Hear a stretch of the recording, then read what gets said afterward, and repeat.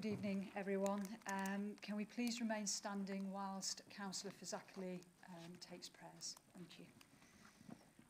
Let us pray. Heavenly Father, we gather here today to serve our community, those who have entrusted us with this task. Be with us in our deliberations and help us to be wise in the decisions we make for the good of all those who have placed their trust and confidence in our leadership. Give us insight to lead with integrity, that our decisions may reflect our desire to use our resources wisely and well, to represent all members of our community fairly, with outcomes that promote the common good. We seek your wisdom, guidance, courage and strength this evening, and in all we do, now and forevermore. Amen. Thank you, Councillor Fazakerley. Please, may we remain standing whilst we show our respects in the memory of Sir David Amess, MP.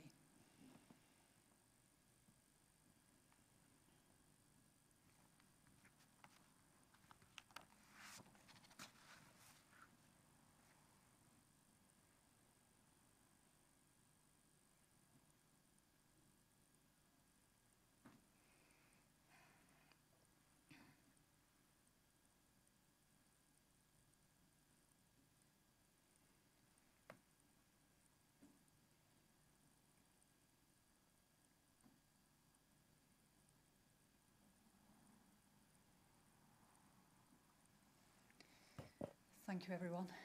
Please be seated. Thank you.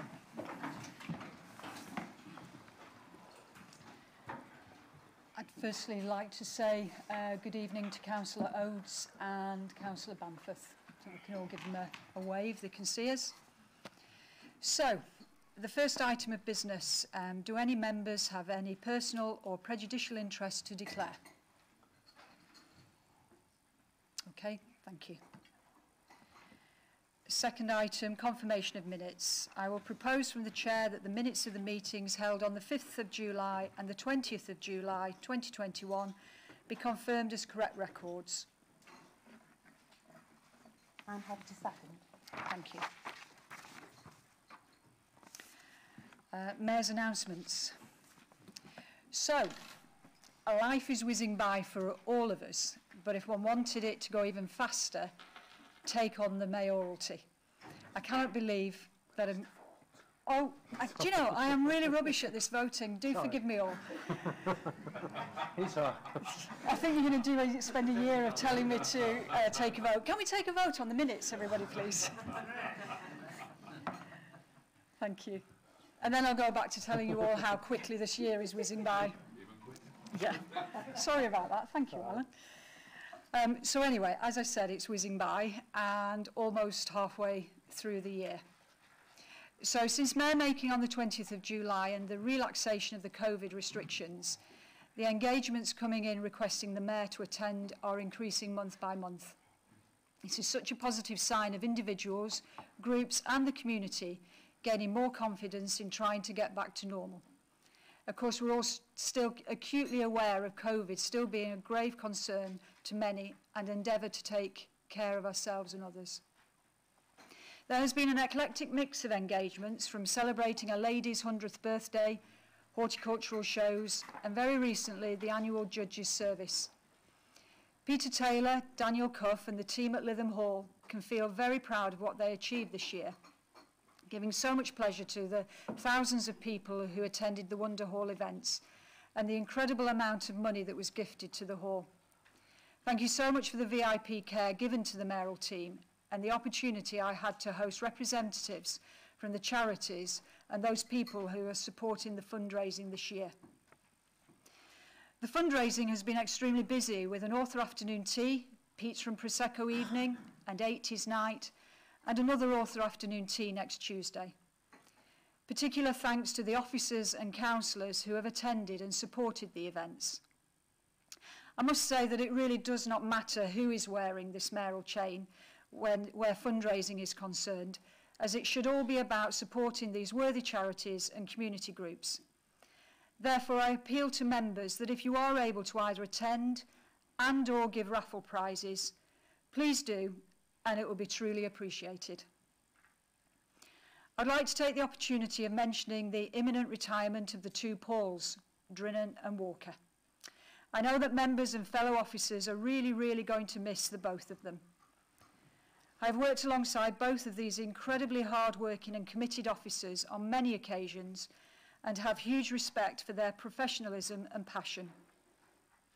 Some of the conversations have been tough, but they have always been fair and done their best to do what is best for our communities. I wish them both all the very best for long, happy, exciting and healthy times ahead.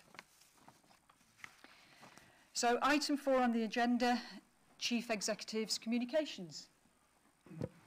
Thank you, Mr. Mayor. The only one I have is that we will be having a goodbye to Mr. Walker on the 29th of October, which I believe is a Friday. It will be at 2 p.m, probably in this room, and members are welcome to come and say goodbye to him at that point, if they wish. Thank you. Thank you, Alan. Item 5 on the agenda, questions from members of the Council. 2 questions have been received from members of the Council. Can I please remind councillors a supplementary question may be asked, but it must arise from the answer to the original question. Councillor Gill, would you like to ask your question, please? Thank you, Mr. Mayor. My question is, at the recent Finance and Democracy meeting, the revised objectives for the Lytham Institute Trust was presented by officers. The objectives were supposed to have been amended following consultation, and the report made particular reference to the fact that the consultation has taken into account informing the objectives. The public consultation had explicitly requested that the words "and other premises" be removed. The officer tried to give a rationale as to why these words had not been removed. The Civic Society, the Friends of Lytham Institute and some councillors requested the removal of these words at the meeting to no avail. Even though a vote, which should have been non-political in line with the Charity Commission guidelines, failed to remove them. I reiterate, the objectives were supposed to have been amended following consultation, and the report made particular reference to the fact that consultation had taken into account informing the objectives. It had not. Can the Council, as sole trustee, please explain as to why the wording of the objectives had not been changed following consultation, and provide members and the public with the rationale as to why the words "and other premises" has to remain in the objectives. I request that the response be minuted verbatim such that no confusion is left in the minds of the public. Thank you, Mr. Mayor. Thank you, Councillor Buckley. Thank you. Thank you, Mr. Mayor. I'm happy to answer the question. The consultation on Lytham Institute has provided many extremely valuable responses, some of which are immediately relevant and some of which will be more relevant a little further down the line. I would like to take the opportunity to thank all those who responded to the consultation and confirm that they were indeed taken into account insofar as they related to the objects of the charity, as demonstrated in the recent report to the Finance and Democracy Committee.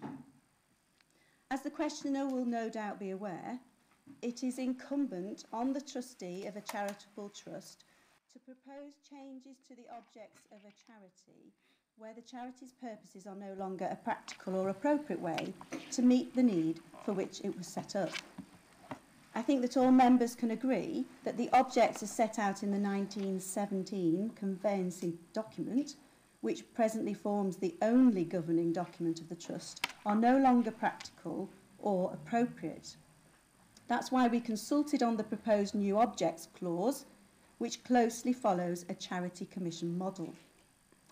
It is worth noting that 62% of the respondents to the consultation agreed with the proposed changed objects. To suggest that the objects were supposed to have been amended following consultation is both misleading and ignores the results. On the point raised about the premises, the Charity Commission, when it amends charity objects, will have regard, among other things, to the desirability of securing that the new charitable purposes or objects are close to the original purposes and to the spirit of the original gift or purposes. Those original purposes relate to uses of the building of museums, gymnasiums, libraries. They do not relate to the preservation of the building as an object in itself. Indeed, the original wording includes the buildings now or hereafter erected thereon. If the original purposes do not relate to the building as an object in itself, then any new purposes that make the building itself the focus of the charity would not be aligned to the original purposes.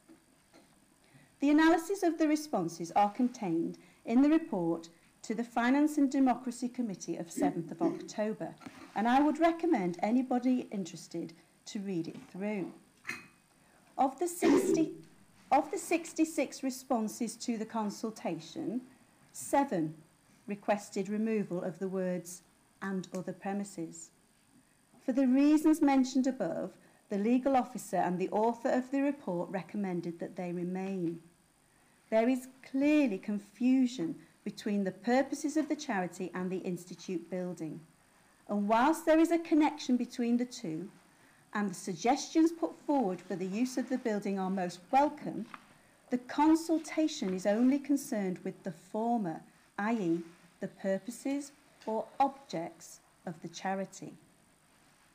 In any event, the building is protected by being part of what is called the permanent endowment of the charity. As such, it can't be disposed of without Charity Commission consent. I'm not aware of any proposal to dispose of the building, and as was made clear at the recent Finance and Democracy Committee, our legal officer believes it would be extremely difficult to secure consent to do so. Mr. Mayor, it will be the Commission that takes the final decision about what any new charity objects will be. The Commission will be provided with the consultation response document so that they will be able to consider all of the material that the committee considered. Finally, I would say that the Institute charity should not be a matter of political controversy, and it is regrettable that the questioner is seeking to frame it as such. I am happy, Mr. Mayor, to provide a copy of this response to the Democratic Services team for distribution to all councillors. Thank you. Thank you for your response, Councillor Buckley. Councillor Gill, would you like to ask a supplementary question?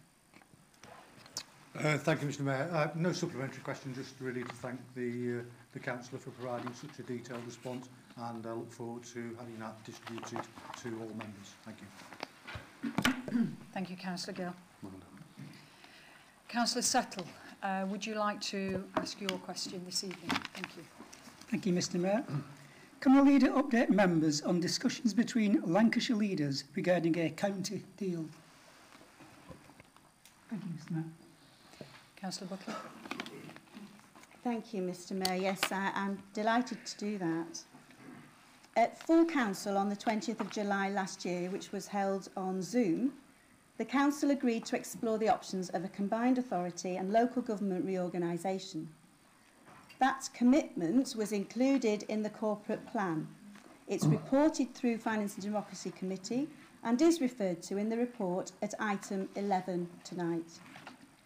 Of course, COVID-19 was already with us, but it could not be foreseen that the pandemic would last at least 18 months and would dominate resources and delivery at all levels of government. Lockdowns and tiering became the all-consuming conversation between Lancashire leaders and the government. Christmas was almost cancelled, you'll recall, and January saw us go into the longest lockdown to date in the pandemic. During this time, Lancaster made a bid to government to join with South Lakeland and Barrow to form a cross-county unitary. the leader of Lancashire County Council had written to government to request reorganisation of Lancashire into a mayoral combined authority made up of 3 unitary authorities, and which was not taken up, I must say. And neither was the request from Blackburn and Darwen Unitary Council, which was made in 2019, progressed, which was to expand their unitary authority to include neighbours and form a Pennine Lancashire authority. Ultimately, it was notable that only 3 areas of the country, Cumbria, North Yorkshire and Somerset, were invited to proceed with local government reorganisation this time last year. Coming out of the pandemic, the government restated their commitment to devolution, but by a different route, a county deal. The Prime Minister announced in July this year that new county deals will take devolution beyond the largest cities, offering the rest of England the same powers metro mayors have gained over things like transport, skills and economic support. County deals will be bespoke to the needs of individual places, bringing decisions closer to people and places, potentially allowing more places to benefit from strong, high-profile local champions. County deals will give places the tools they need to pilot new ideas, create jobs, drive growth and improve public services. On the same date the government announced new county deals, the government's advisor and now junior minister responsible for delivering this agenda, Neil O'Brien MP, contacted the leader of Lancashire County Council to offer to work with Lancashire to deliver a county deal. So, what can a county deal offer Lancashire and Fylde? The answer is collectively in our hands. Economic development, infrastructure, physical and digital and transport, education and skills, environment and climate change are common asks from all authorities.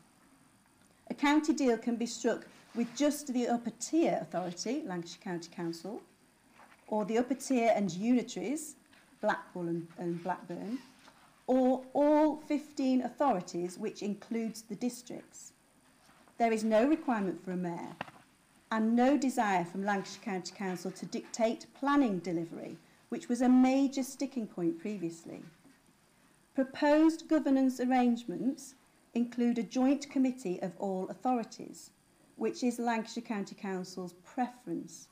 They involve 1 member, 1 vote, a 2/3 majority required for a decision, and a veto if a project affects an area that doesn't agree with it. The Joint Committee of Authorities would have work streams or working groups for the specific areas that are devolved. I am happy for any member to talk to me about these discussions as they develop, and of course will bring a proposal to full council if Lancashire leaders wish to pursue this further. It is an opportunity to bring decision-making closer to the people we represent and with a mechanism that respects districts and gives them a voice. Thank you, Mr Mayor. Thank you, Councillor Buckley. Councillor Settle, have you a supplementary question? Thank you, Mr Mayor. No, I haven't. And thank you to the leader for such a comprehensive response. Thank you. So, item 6 on our agenda this evening, questions from the members of the public. We have not received any questions for this meeting. Item 7, invitation to accept the appointment of Mayor 2022-23. And I would like to invite Councillor Roger Small to introduce this item. Thank you very much, Mr Mayor. It gives me great pleasure to move this recommendation that the Council invites Councillor Ben Aitken to accept appointment at the 2022 annual meeting as Mayor for the Borough of Fylde for the municipal year 2022-2023. I do have a seconder, and may I reserve the right to speak on this at a future meeting. Thank you, Mr Mayor. Thank you, Councillor Small.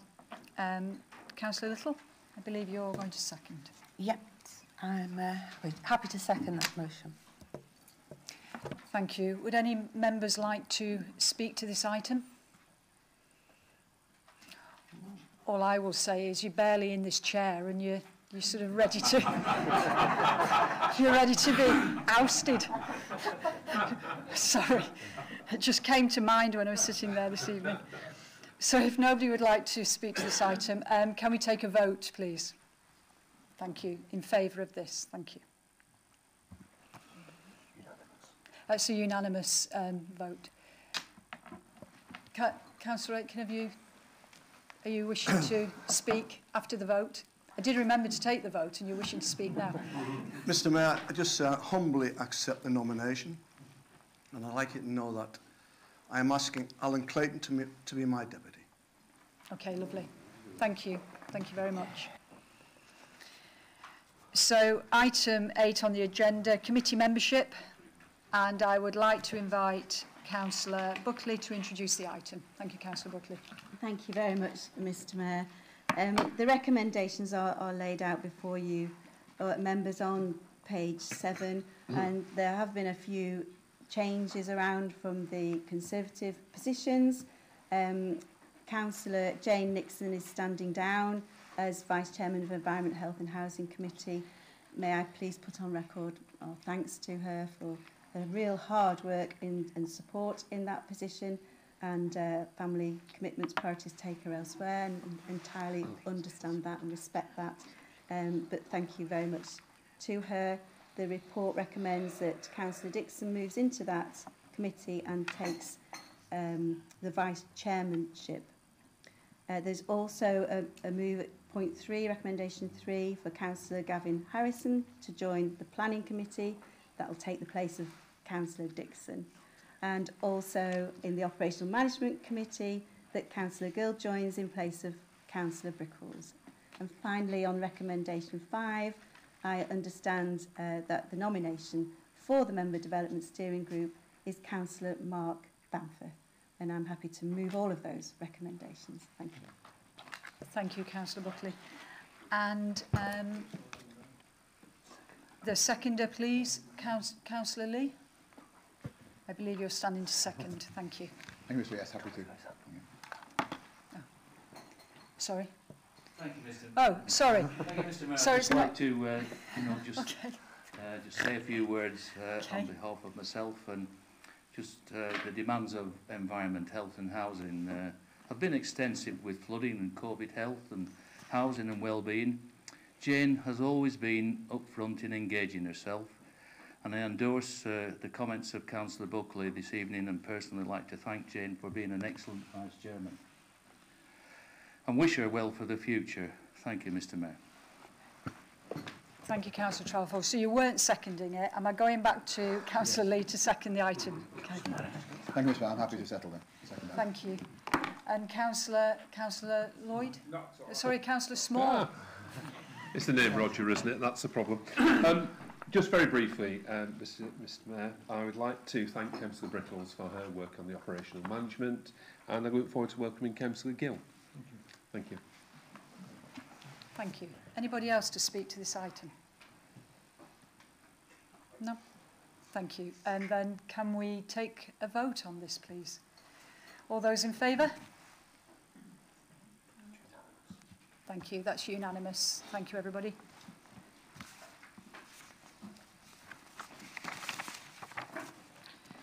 So, item 10 on the agenda, independent persons allowance. No.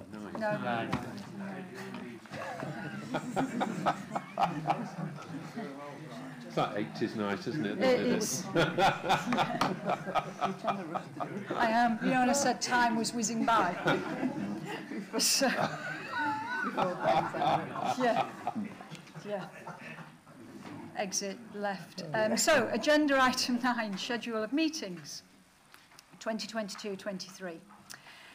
Councillor Buckley, I believe you're going to introduce this item too.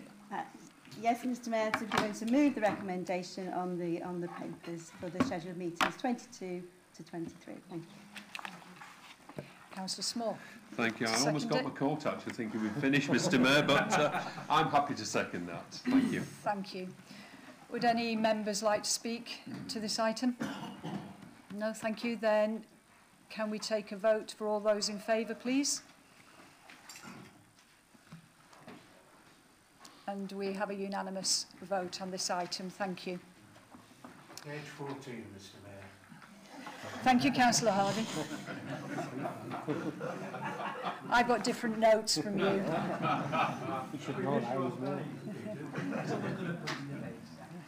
So, agenda item 10, Independent Persons Allowance. And I would like to invite Councillor Ellie Gaunt to introduce the item. Thank you. Thank you, Mr Mayor. This decision item comes before Council because on the 15th of September, the Fylde and Blackpool Independent Remuneration Panel met to consider whether the allowances provided to the independent persons is commensurate with their roles and responsibilities.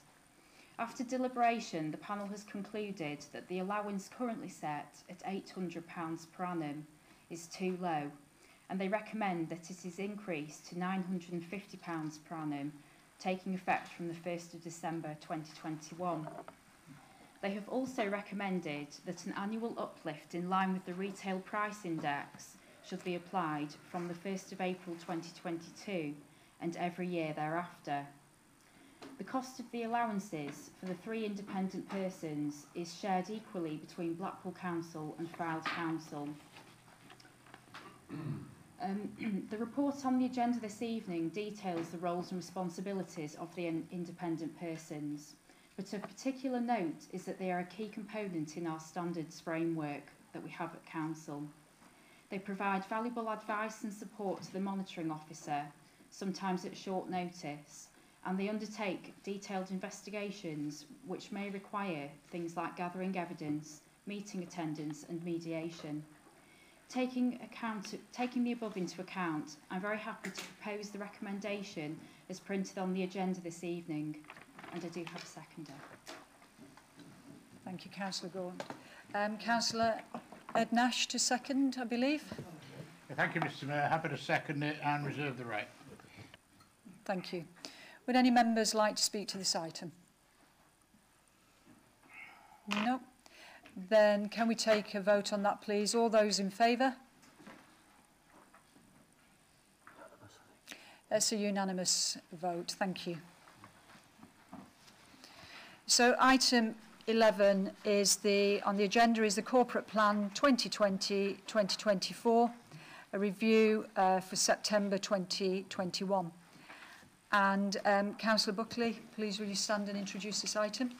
Yes, Mr Mayor, thank you. I do move the recommendation to approve the progress made against the corporate plan. It is set out for you members against every committee area, and it's reported to the committees as well as to full council. So there's an opportunity for each of the committees to get to grips with the items from the corporate plan that affect their particular area. So I simply move the recommendation. Thank you. Thank you, Councillor Buckley.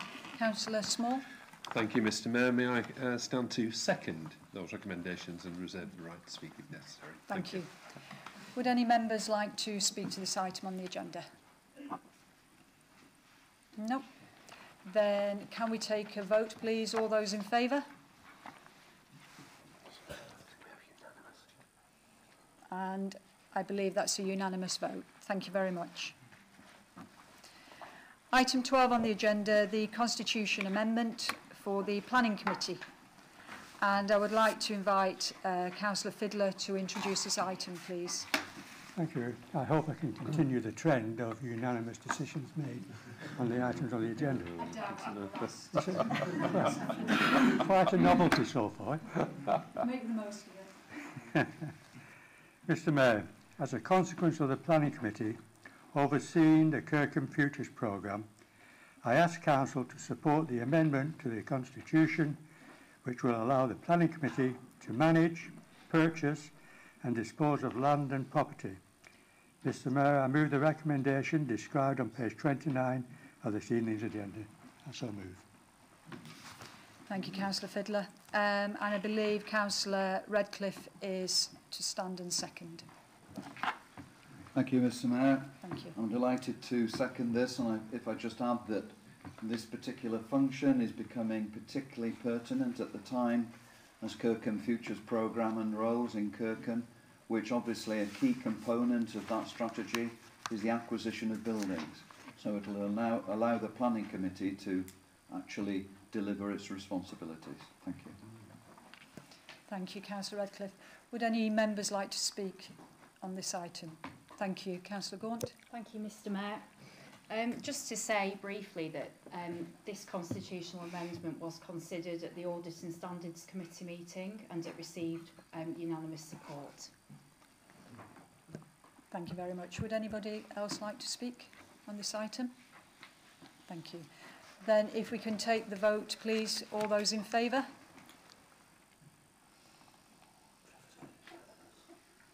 Councillor Fiddler, it's a unanimous vote again.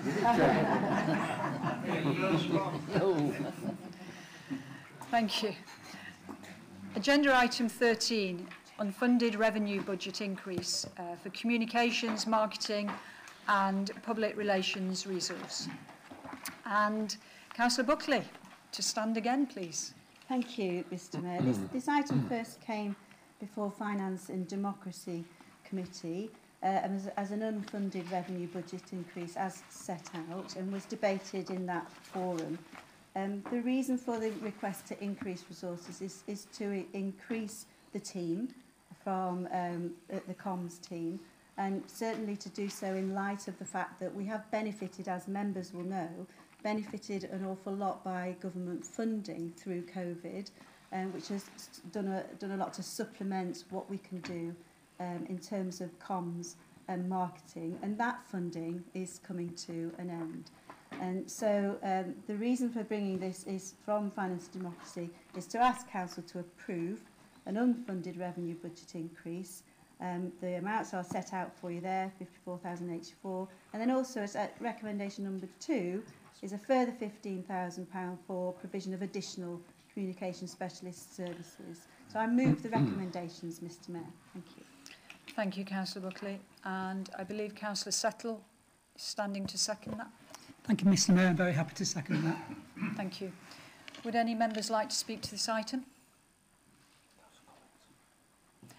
Councillor, thank you. Councillor Collins? Thank you.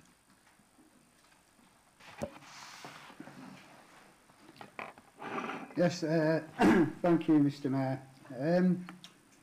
At that F&D meeting on the 13th of September, Councillor Clayton proposed an amendment for a further recommendation.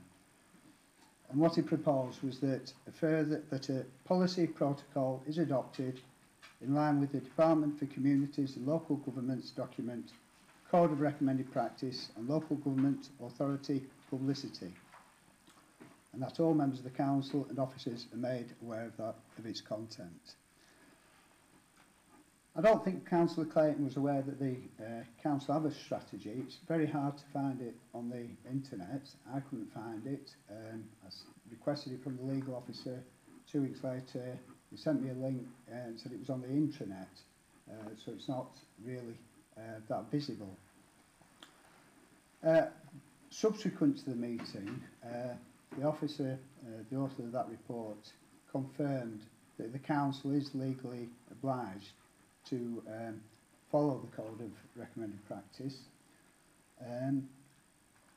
But at that meeting, all members of the leading group voted against that amendment. So in order to regularise things, I'd like to propose a further recommendation to those on the order papers tonight. And I propose that the filed telecommunications and marketing strategy is reviewed and adopted in line with the Department for Communities and Local Government's document, Code of Recommended Practice on Local Government Authority Publicity, and that all members of the Council and officers are made aware of its content. I do have it written down. Thank you. I was just going to ask if you have a seconder. Councillor Clayton? And if you could just pass Councillor Collins to Sharon the recommendation that you've composed. Councillor Clayton, thank you. Yes, thank you, Mr Mayor. I stand to second this amendment, and I do so to try and help to remove any confusion about the inclusion of the policy which is the Code of Recommended Practice on Local Authority Publicity, which, despite an amendment that Councillor Collins referred to add the code, was voted against at the Finance and Democracy meeting on September the 13th. It is now, I accept it is now been included in the Council website. And Mr Mayor, all I'm trying to seek is confirmation from this Council for full acceptance of this code. Thank you, Mr Mayor. Thank you, Councillor Clayton. Is there anybody would like to speak to this amendment? No? Chief Exec, can you read this amendment out, please? I can, Mr Mayor, thank you. The amendment is that the filed telecommunication strategy is reviewed and adopted in line with the Department for Communities and Local Government's document, the Code of Recommended Practice on Local Government Authority Publicity, and that all members of the Council and officers are made aware of its content. Thank you. I think Councillor Buckley has shown that she would like to speak to this amendment. Thank you, Mr Mayor. It's just do I have the right to reply some more on this? Yeah, You debate do. on the amendment now. Debating on the amendment. Okay, thank you. That's absolutely fine. I just want to try and help clear up some of this confusion, because, as has been stated, there was an amendment put forward at Finance Democracy that said that a policy stroke protocol is adopted in line with the Code of Recommended Practice. And what I thought was made clear at the Finance and Democracy Committee meeting, but clearly it wasn't, was that there was already such a strategy, policy document underway. In fact, I know it's been written now. There was already such a strategy underway, and as the Chief Executive made clear, that we are incumbent, it's incumbent upon us to follow the code, and we do follow the code in any event. So the reason it was voted down was because it was superfluous. We already had a strategy, a policy, or were underway with a policy. Nobody was hiding that policy from anyone, and that we follow the code. So there was no grounds for any confusion. So I don't understand why it's trying to be rehashed this evening. But I have checked, and there is a filed Communications and Marketing Strategy 2021 to 24 already in place. And in fact, the Code of Practice on Local Authority Publicity is at Appendix 1 to that very policy document. So again, what's being asked for has in fact already been delivered, and we don't need to have a further amendment to do so, Mr Mayor. Thank you. Thank you. Thank you, Councillor Buckley. As nobody wished to speak, Councillor Buckley has summed up the amendment. Sorry, Councillor Collins. Point of clarification, Mr Mayor. That being? That Councillor Buckley says that Appendix 1 was in place and that vote took place at the Finance and Democracy Committee. The officers confirmed that it wasn't. So to remove any confusion, that's why we've done it tonight. That's why we've proposed a further recommendation. Thank you, Councillor Collins. I've just been advised that there is no such thing as point of clarification. Okay. So, Councillor Buckley has summed up on the... Councillor Buckley... A point of personal explanation, please. You're allowed to do one of those. Thank you. Councillor Collins is mishearing what I said. I said that I have now seen that there is a filed Communication and Marketing Strategy 21-24. There is an appendix to that. Appendix 1 is the Code of Practice on Local Authority Publicity. And I said at the time of the Finance and Democracy Committee, I was aware and stated that the policy was underway, and that was as far as I said. So again, it is not the Conservatives misleading council or committee, it is the opposition. Thank you, Mr Mayor. Thank you, Councillor Buckley. Everyone's had an opportunity to speak to this item. Councillor Buckley has summed it up. So we're now taking the vote on the amendment.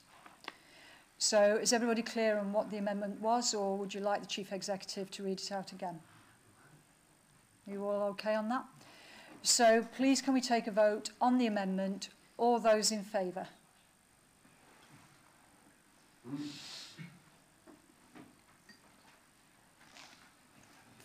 Thank you. All those against?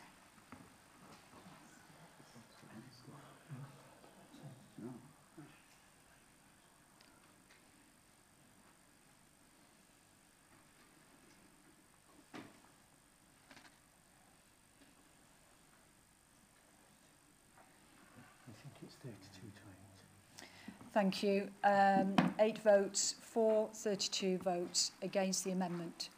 We now go back to the substantive motion. So would anybody like to speak on the substantive motion? Thank you. Councillor O'Rourke. Thank you, Mr Mayor. Actually, it's not... It's really a request, if that's possible, in that could we please... Sorry, I was waiting for that one. I want some diversity training. Sorry. Sorry, I was wondering if the new policy that Councillor Buckley has referred to could be circulated to all members, please. Thank you. Thank you, Councillor O'Rourke. I'm sure that can be arranged. Okay, thank you. So now, if there's nobody else to speak to this substantive motion, can we take the vote on it, please? All those in favour?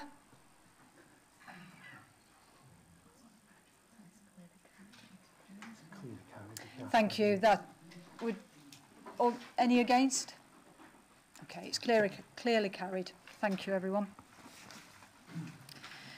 So, item 14 on the agenda, exclusion of the public and press.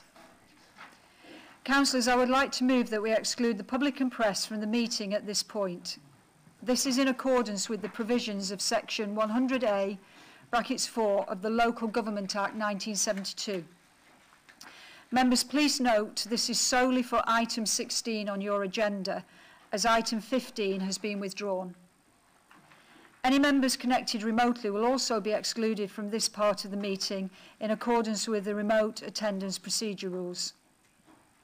I move that the business to be discussed at item 16 is exempt information as defined by paragraph 1 of Schedule 12A of the Local Government Act 1972. And Councillor Little is going to settle that. I'm happy to second that.